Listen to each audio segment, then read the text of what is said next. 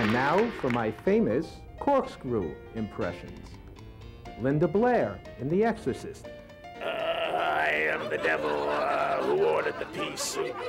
When I tell people I do corkscrew imitations, most of the time they think I will be imitating a corkscrew. So I have to explain, no, my arms don't flail and my head doesn't twist. Leonardo DiCaprio in Titanic. Look at me! I'm king of the world! Woo! Danger, danger, Will Robinson! Danger, danger, Will Robinson! It takes lots of time and effort. You have to study the individuals. A tourist in New York. Who said Central Park is dangerous after dark? Is that a gun in that guy's hand? Everybody's favorite fitness guru, Richard Simmons. All right, girls, let's do those jumping jacks.